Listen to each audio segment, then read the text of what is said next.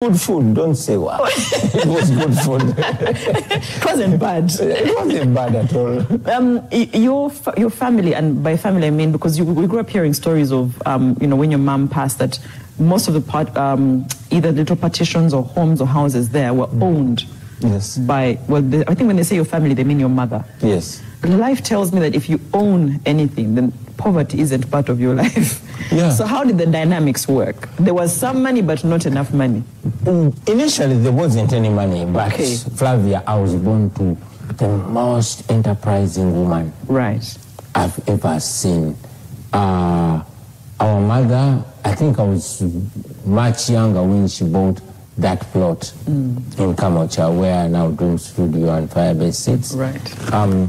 But I grew up. What was it before? It was just a home? No, there was a garage there. Okay. There was a garage and there was a small plot of land. But after my mother bought it, my elder brothers, Ediawe and Nyanzi, helped her put up a shack. Okay. Our house was a mud house initially with a tin roof. And it was built by my elder brothers, Nyanzi and Ediawe, together with my mother. So we went transforming that over the years. Actually, in the house, on our house in Kamocha, there is still a part that we just decided to preserve. That part is tin roofed and it is mud and water. And we maintained it like to remind to remind us of where we come from. Wow. So you literally saw her do from scratch to where you ended up. Yes. That teaches you something, doesn't it? A lot. It taught us a lot, continues to teach us. But then, now when I think about the dynamics of being in a marriage and having children, it's assumed that you learn hard work from a father. Assumed. But you were having these lessons of being a go-getter, of trying and doing and never giving up from a woman. Yeah. Flavia, not that our father is not hardworking. Yes. He was very hardworking. In fact, even very daring. That's what landed him in trouble. Yeah. But for me, the example that I saw, I'm told about my father's greatness by my elder siblings. But it wasn't because of proximity. Exactly. But for me, what I saw, everything that I saw on my mother. Yeah. I wonder what your first song choice will be. One Love from Bob Marley.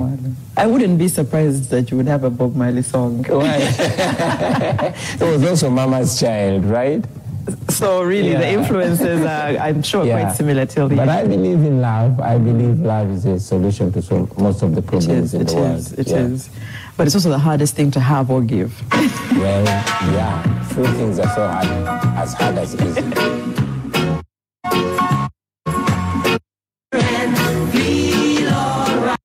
A term, and then they elevated me to a school that had a better standard. That's Kasaka Primary School, P3 still. For my P4, I went to Kanoni Church School. That was a Catholic school. Right. And that's where I did my P5 as well. So that's the longest period. 2 years. Yeah, in a primary school. For my P6, I went to St. Aloysius Bukalaji Primary School. And I was in P6 when I sat for my P7. Okay. Yeah. That's a long story. Okay. I'm like, should we ask? Yeah. So why the movement? Each class? The stability was not there as yet. In Uganda, there are children that they call Omwana Okumugugu. I was a sickly child that I needed to be with my mother. So whenever my mother had a transfer, she would carry me. Wow. But that was not the only reason. Okay. Most times, by the end of the year, I had performed exceptionally good, but I did not have school fees for the next year. So it is only my report that would take me to the next place, only to leave Gasasude fees. So when I went to senior one, for my senior one, I went to St. Maria Goretti Secondary School in Katende. That was senior one, first term. Senior one, second term, I went to Brain Trust Academy. And yes, that's the longest secondary school that was in. That's the secondary school I spent the longest time. Because I was there for senior 1, senior 2, and senior 3. Oh, okay. For senior 4, I went to Kitante Hill School, and that's where I met Everybody that I made. Turman, Master Paroti, Jerry Shaka the late, Rude Boy Devo, Baby Cool. It was such a transitional school for all of us. Yeah, that's when I started actually singing. I did my senior 4 in Kitante in 96. And I went, for my senior 5, I went to Rubiri Secondary School. Senior 6, I went to Kololo Secondary School. That's where I did my senior 6 from. I went to Makerere University, first did social sciences, but I opted out of it and did MDD. The years that you're saying, when did Robert Chagulanyi start to say, I was still talking about school. We were there. Olimba. Social sciences, you opted out with MDD. I went opted for MDD because there... You had already actually established yourself in music at that point. Huh? Yeah. Yes. Yeah. No, I was not established as well. It was at the Department of Music, Dance and Drama that I... Kagoma was not when you were at university? I was at university doing MDD. Right. Yeah. So after that MDD, of course, I went out to the world and spent some more than 15 years in the field. It was in 2016 that I went back to school and I went to law school. To law school, yes. I went to East Africa International University, but I was there just for a year and I changed university to Cavendish because by then the law degree was not accredited. The other side. Yeah. Just completed this year my law degree, but still I also went to do a master's in human rights at the University of London. So that's what I'm doing. In between there, I also went to Harvard, for a brief course. So the school journey is not short. Yeah, it's not short. It continues. But the biggest school is the street. Of course. Yeah. It's where you learn everything you're using. When did you start to say, to contribute to life? I did not say that. I was pushed to that. Okay, life made you. When we were in P2, you're quite young.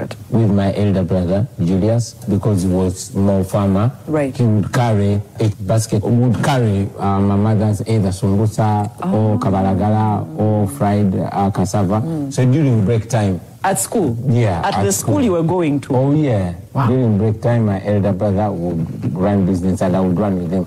I would later learn because that was the family business.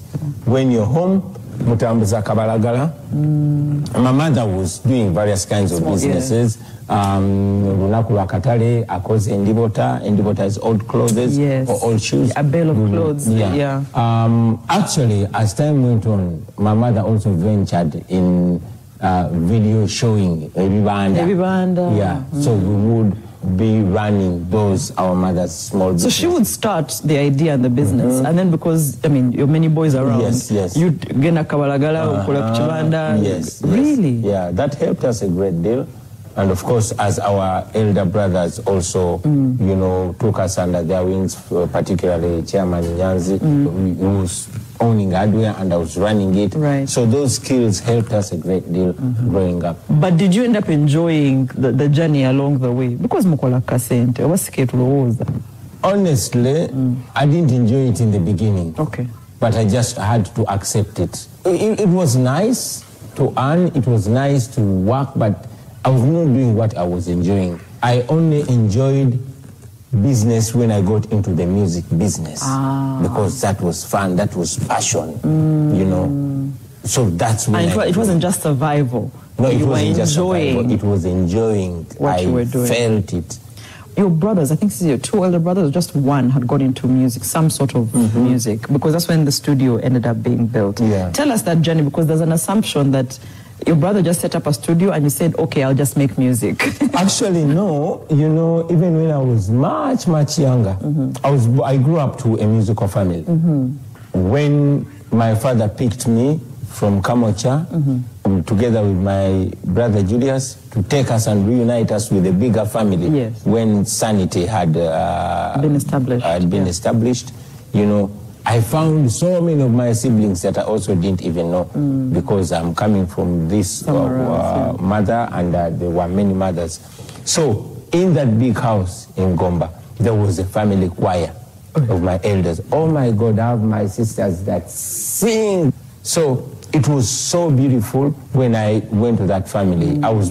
Eddie Awe was just one of the many singers. Or the one who got more pronounced. Yes. Well, I take it for granted because I'm an only child. I've never understood how people are many in one home and enjoy that. How was that? I guess you guys are 10, but then now you're reunited and you're more than 10. Yeah, we were in a house, maybe about 28 children or thereabout. It was beautiful. Of course, there was a fight every day. Of course, at the end of every day, our father had his sticks in the corner. So he had to come. He was a strict disciplinarian. Right. So he had to come and punish the offenders of the day and also reward the good children. There was offenders of the day. Of course. Every evening, 7 p.m. or so, there was a report. So and so. And I wonder who was doing the report. So and so stole mango. So and so was reported. So many were giving reports, including myself. You were giving reports, or you were on the offender? You were number one on the offenders list. I was one of the offenders, but because I was young. His Excellency Kyagulanyi Robert Sentamu ali ku Capital FM. Emboozi gy'owulira nyumya ya bulamu bwe olugendo lwe lwayiseemu okutuuka wali olwaleero. Omuntu okufuuka kyali aba ayise wala naye ate ne Kyagulanyi Robert Sentamu ayise ebisoomozebwa. Olwaleero okubeera nti ali waali ng'ensi emumanyi toyinza kukkiriza nti ayise mbulamu obwo wali mu kunyumyako olwaleero n'okutuuka okubeera nti ate kati yali mu kuyuuya mwami Museveni kyokka nga yatandika okusoma kwe nga ne mwami Museveni yali mu buyinza naye olwaleero ate amufuukidde akayinja mu ngatto. Yasomera ku mulembe gwa Museveni mu kusoomozebwa okuzigwa ennyo kw'owuli ayitamu mu masomero agatali malungi wabula ag'okumuwalula obuwaluzi asobole naye okubaako ky'abeera mu nsi eno. Yatandika muyimbi ne balowooza bya kiyaaya ajja kukomaawo. Bwe yavaayo n'asala eddito n'adda mu politics ate kati abafuukidde ekizibu ali ku levo ya nsi yonna bejjusa bagamba singa twamanya tumwanguyira ng'akyali muyimbi. Olugendo lwe lukyali luwanvu era akyalukuttotolera watuukidde ensi okumumanya n'okuyugumya mwami Museveni wamma gy'ayise naye awo nyumyayo nga lutabaalo. As if they are on springs. It was normal in that community. Yeah. Do you think that's what influenced you? Because you were around people who were doing certain things? Yes, the influence largely came from the Jamaicans. The Jamaicans were facing same conditions as poverty, deprivation, dilapidation in the infrastructure, etc. But they were making it look cool. Buju or Shaba is in the ghetto, but there's this vibe in the ghetto. They are refusing to pity themselves because of their circumstances. That gave us energy. We started celebrating the ghetto. That's why we started feeling, even proudly referring to ourselves as the ghetto. We proudly refer to the ghetto as our home. That's how people Because there was a picture of another ghetto elsewhere in the world that looked cool. So it was cool to belong to the ghetto. And we gave it a new face to the extent that even those guys that came from what one would call well-to-do families started wishing they were part of the ghetto. They were part of the ghetto. And some of us that, had some lugezigezi would go to school to elevate and dare to step beyond our confines, got taken so serious to the extent that they started calling me the ghetto president, because I was in the ghetto. President. Yeah. But wasn't that though something that your fellow people would take negatively? Because why were you accepted? Why was do you get what I'm trying to say? I completely get you looked at in your community as Goracho was a Guasing. That's very true. In most cases, in deprived communities, especially ghetto communities, when you show signs of wanting to elevate yourself beyond the surroundings, they tend to detest you. Yep. And it's true that in the ghetto, even when you wear specs, they define you as Rugezigezi. Yep. When you speak English, they define you as Rugezigezi.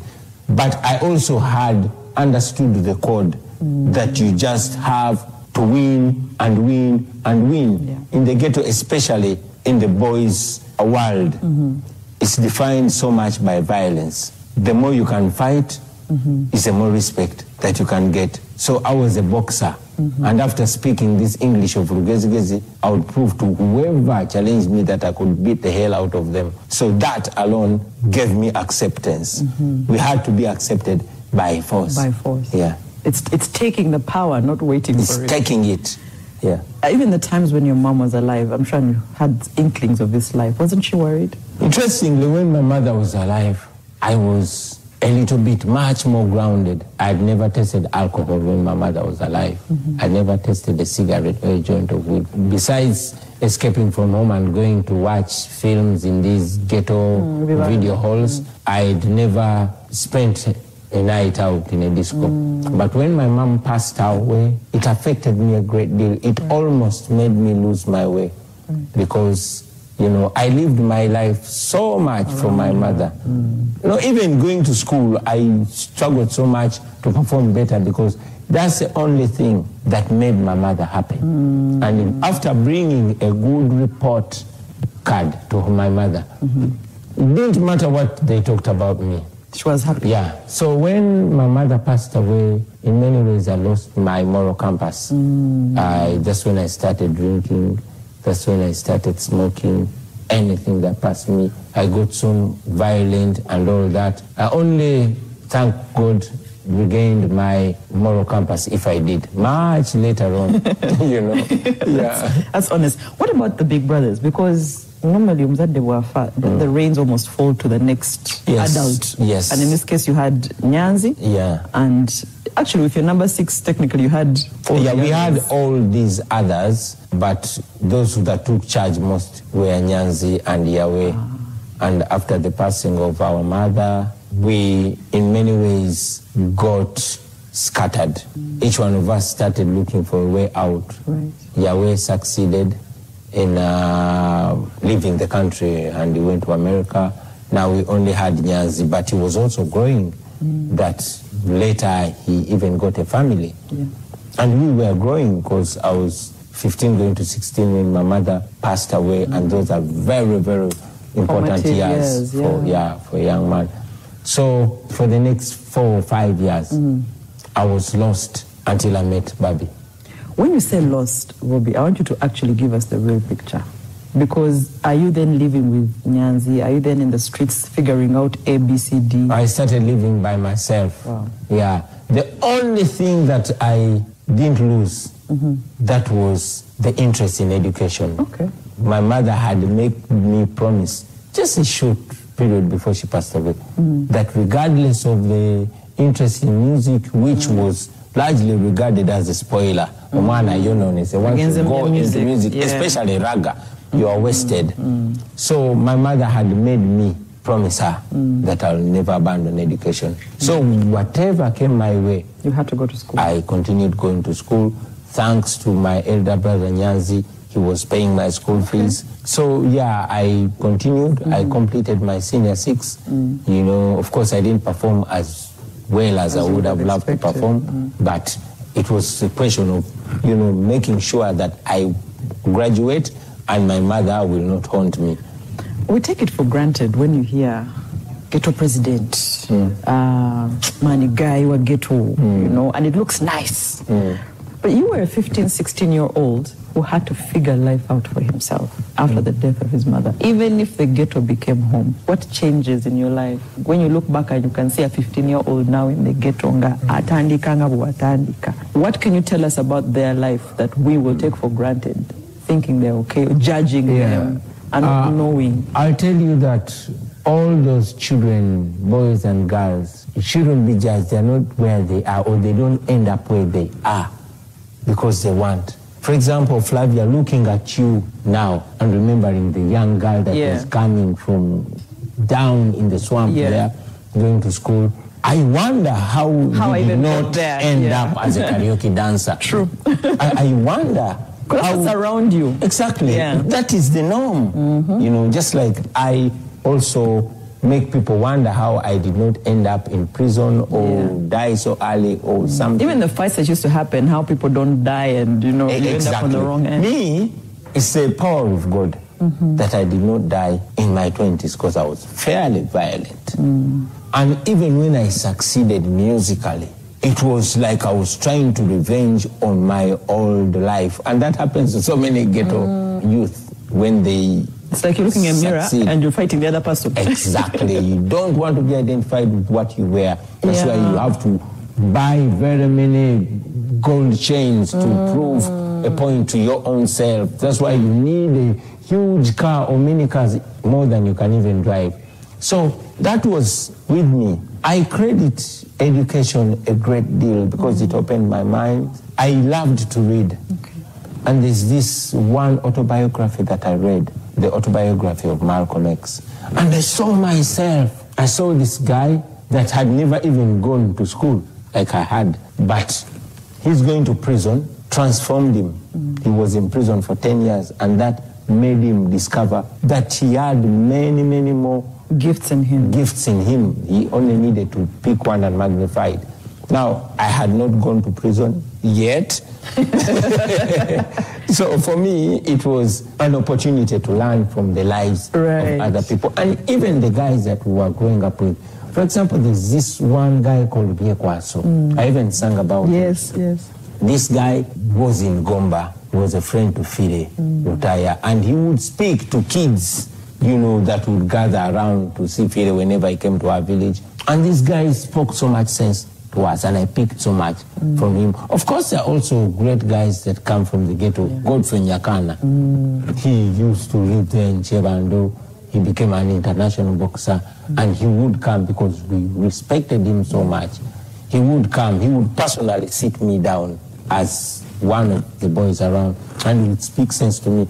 So the sense that I would pick from various people, unexpected people, shaped me Built you. a great deal to make me realize that, wait, this life is still long and I can, change it into anything that I want. What's your second song choice? Believe by Dax Vibes. Right. Yeah. And this is not just you supporting your brother. It's a good song that you like. It's Believe. I wasn't Dax Vibes fan because up to now I can't believe it's that boy singing that amazing stuff. But just the song itself and the word Believe. It is good. Yeah.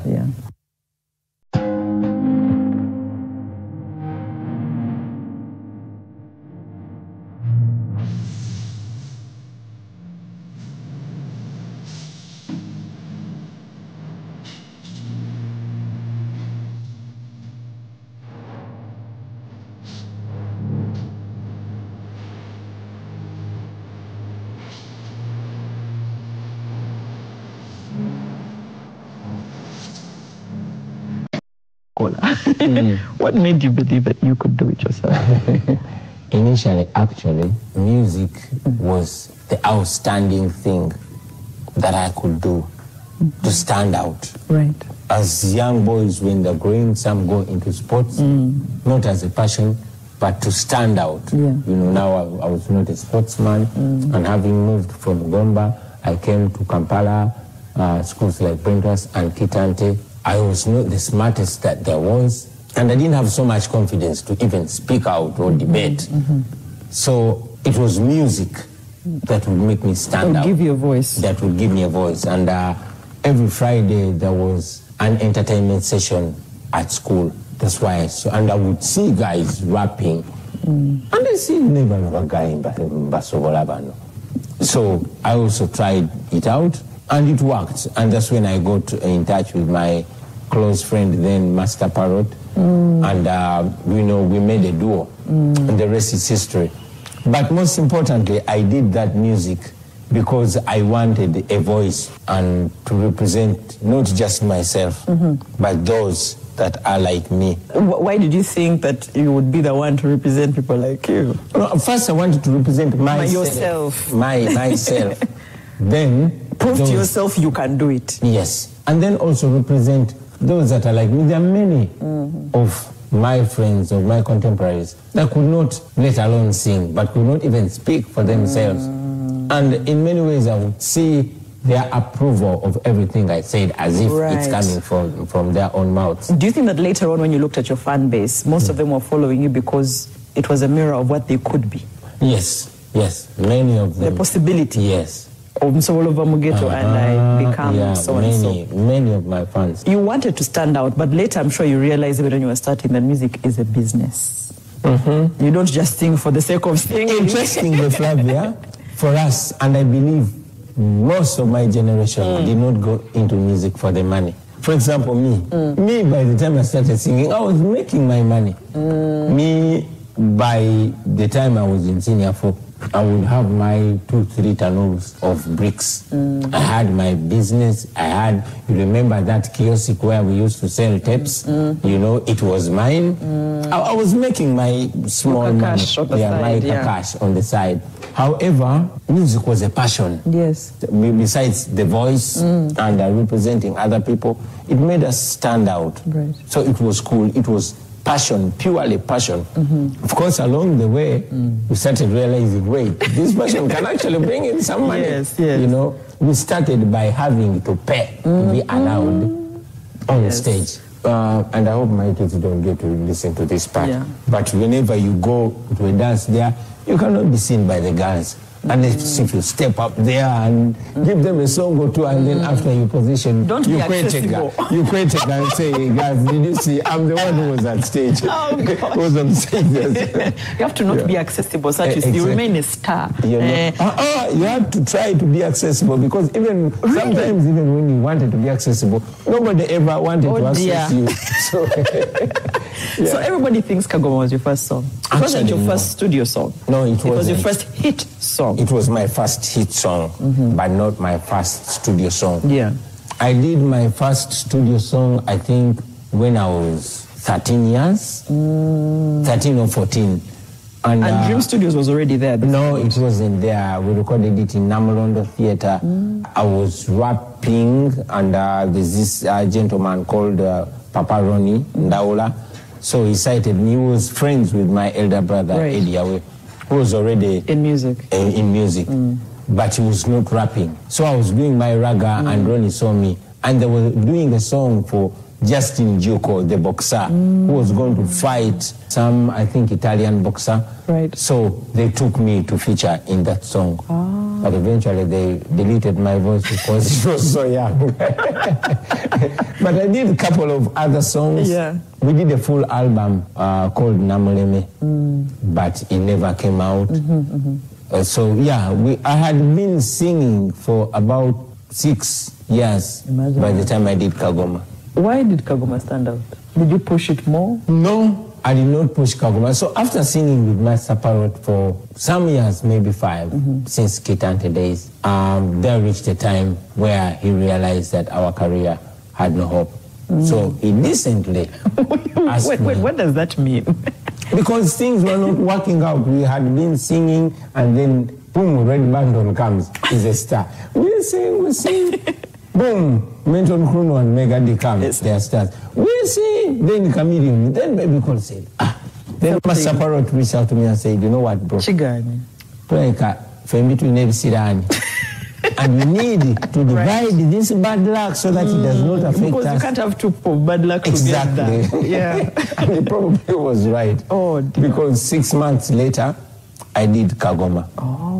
And I did Kagoma not expecting a hit song. But I wanted to do a song that is so lyrically powerful that if anybody ever gave me an opportunity to step on stage, they would never forget the lyrics that of the song. They would never forget the vibe of the song. That's the mind I had when I was doing Kagoma. It was the first song I did alone by myself. Okay. All the songs that I'd been doing were Bobi Wine and Master Parrot. We had about 13 songs, but none of them was making sense. Right. So when he terminated that collaboration, that duo, I went in search of myself.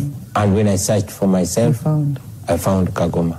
I remember later WBS had a show. Kazora had Jam Agenda. He had actually just, I think, for 6 to 8 months taken over Jam Agenda from Collins and Nana. And they had a show at Africana. So all of us were there and they were bringing new talents to help them you know, you come, you sing because you sing on TV and you go. And of course, you remember music back in the day, Struck, I think, can attest to that. Musicians used to be in a line.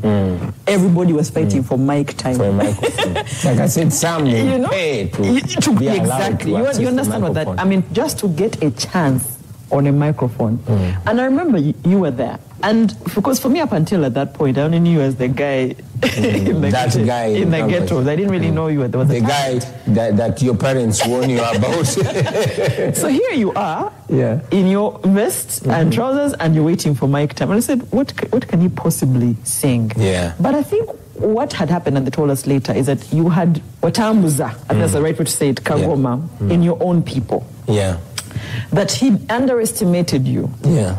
And he gave a chance to everyone. And I think midway the break, he gave you a microphone. And I was there. I'll never forget it. And I think the beat dropped. Kagoma, everybody went crazy. Your fellow artists, the unknown artists. It was only us, the presenters, that didn't understand that had no clue what the song was, who this guy had become. Of course, even I had not known the musical side of you. Remember, I just knew you from our, we're from home, man. And Kazora immediately said, "Who is this?" The interview started, everybody, because now there was intrigue of how come people know this person, but they don't really know who you were.